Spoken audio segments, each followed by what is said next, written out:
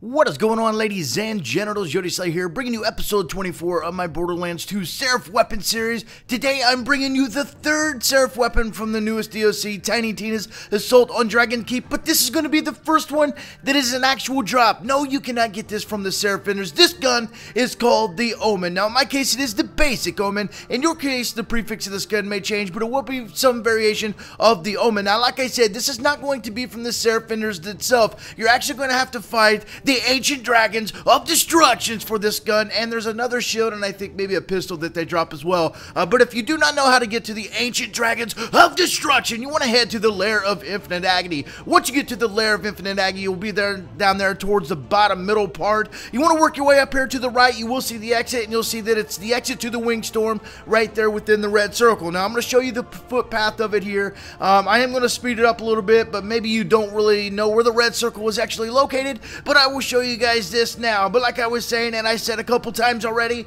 you've got to get this gun, the Omen. There's like a few Seraph weapons in this DLC, which I think is awesome, that you've actually got to get. No, you cannot just go buy these from the Seraph vendors. You've actually got to kill these new raid bosses to get these Seraph weapons. I think it's a great idea. I actually really like this shotgun. I'm going to spoil it now. This is one of the best, like, Seraph weapons. I stuttered like crazy right there. This is one of the best Seraph weapons I've used. I've only got the shock element, but dude, I really enjoyed this freaking shotgun a lot. I used it a lot afterwards, after getting this, just messing around with just, you know, running through the game, and I'm digging it now. Right here, I'm going to speed this whole thing up as we kill the ancient dragons. I'm going to get a tutorial out. Most of you guys probably know how to beast these ancient dragons so far, and, you know, already right now, but if you want a tutorial up, like, this was picture perfect with us guys right here. I'll give you a little rundown of what you actually got to do for those that may be confused. What you got to do is, you can see there is the Helliant, the Invincible the Third, okay? That's the blue dragon. What he does is he actually heals the other dragon, so it's kind of a cock block. So you definitely want to take the health guy out first, which is the blue, the shock dragon. Then you want to move to like the purple dragon, because he will boost their levels up, okay? So you want to kind of take him out of there as well. And you know, the order we did it in, I'm not going to try to explain like each you know, what each one they do, but we went blue, purple, green, and red. Now, it doesn't really matter with green and red, but as long as you get the purple and the blue dragons out of there, it'll make it tons easier, because, you know, the blue one is healing them, the purple one is actually leveling them up, the green one, I'm not really sure what he does, but the fire one can be kind of a cock block, because I hate being on fire. You know, fire, you're on fire forever, and it puts you down really easily. So yeah, I will have a full tutorial of this. It won't be sped up or anything. I'll explain in detail how to actually take out these dragons, you know, and you know, so if you've got any tips you want to put in that, you know, the tutorial, leave in the comments now. Tell me what you got to do, why you take out this dragon, why you do this, and let me know. We'll get this like the most thorough freaking like ancient dragon tutorial ever. But right here, we're about to take out the dragons, and you're gonna see we get the almighty loot. Now, this is actually the first time I've beat this on my Gunzerker.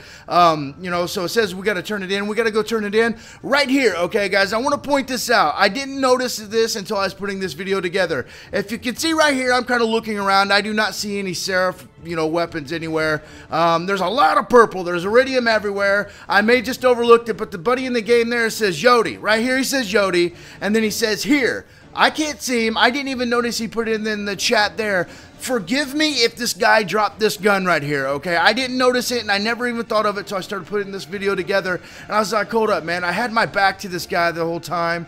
I hope this guy didn't just drop this in, you know, drop this down. So if he did, man, I apologize. I'm looking for him. I still don't even know where he is. And I go over there, and he's got the Omen. So, you know, Kiru-chan or whatever, I hope you didn't drop that down, man, because that's not how I roll. I like to prove these drops 100%. If you guys think that this could have been that he threw this gun down, let me know. I will do this again. It's not that hard to kill these dragons. I will do it again just to prove to you guys that the Omen does drop from the dragons, and I assure you that it does. Now, whether or not he threw it down, I can't totally honestly say with that. So the only thing I can ask is, if he's watching this video, please be honest. Did you throw it down or not? I can't really tell. There was too many purple, but I couldn't see. Okay, so let me know what you guys think. Karu, if you're watching this, man, please, you know, let us know. But right here, you can see the coolest effect of the shotgun. I think it's pretty freaking beastly how they like go out in that circle, like kind of like an eyeball, and then they like go inward, like whatever. They make go real tiny, and like they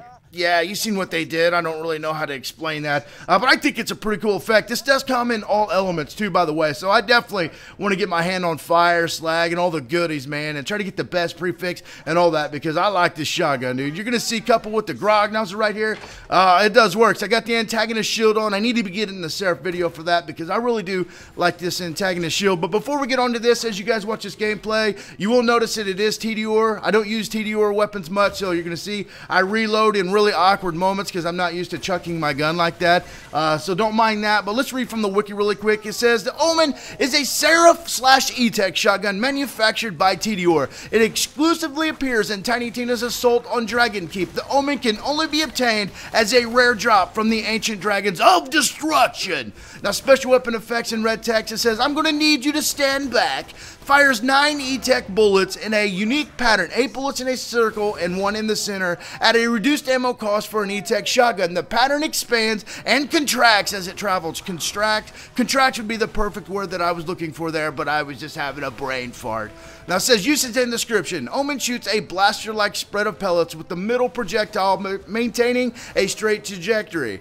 This makes it more useful than most TDR splat guns in terms of range. If the player can judge the correct distance with the pattern of the pellets spread, the Omen can literally be completely accurate, as all the pellets will pulse inwards and outwards, eventually overlapping for a brief moment. This can be very hard to master, though, especially in combat and in certain different environments, of which including if the shotgun has an iron sight or scope. Now, notes for this gun, it says the Omen is one of the few E-Tech weapons that can be non-elemental. The spread pattern of the Omen is similar to an eye. Now, can never spawn with a vertical grip or the gentle prefix, which could give it a ×11 projectiles fired.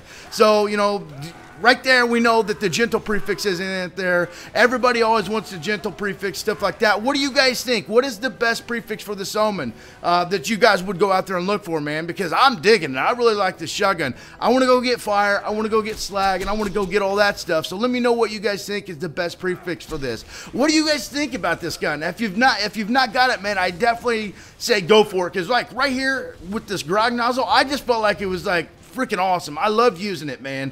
Like, I love the grog nozzle. I love this shotgun for what it's worth, just messing around with it yesterday. I want to get shock. I want to get fire. I've already got shot, dumbass. I want to get slag. That's it. I want to get fire.